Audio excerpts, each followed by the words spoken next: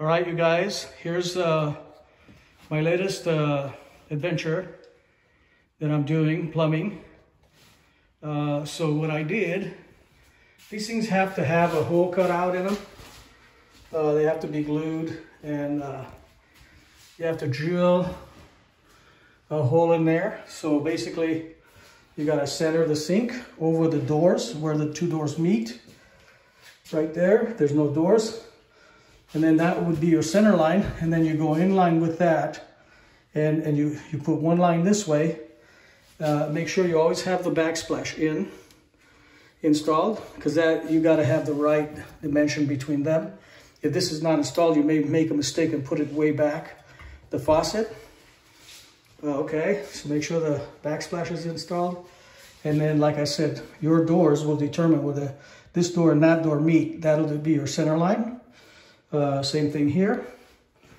See what we did? We pulled a straight center line. You can't see it, but it's in there, and it goes back to the sink, to the faucet.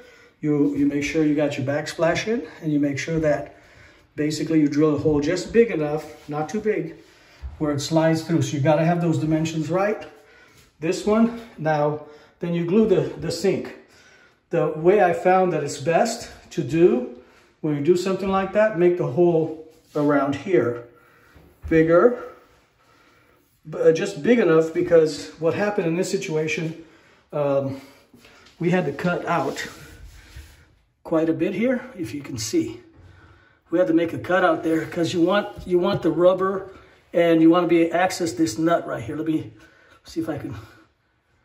So that nut right there, so you can tighten it and loosen it. And then what we did is just ran the lines down.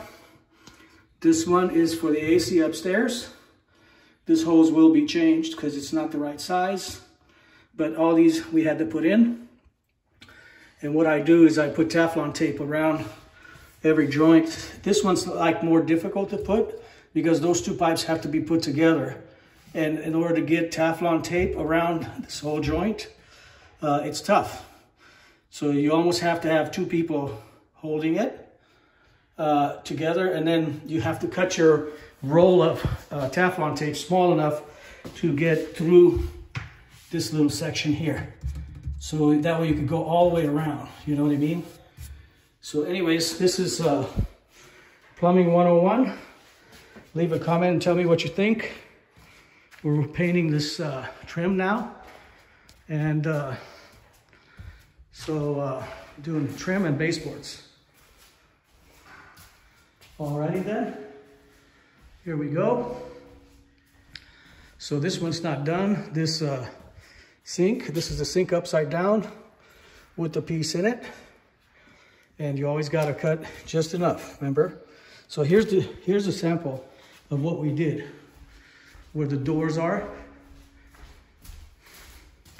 You can see you'll have to have a few extensions in there, but that's what we lined up here. See that? This is how we did the plumbing here. So same thing, what I meant when I said put the two cabinet doors together, and you can see that line has to line up with the center of the faucet and the sink. And so you get a square, go up, make your line through there before the sink's on. And so I like to cut the holes first.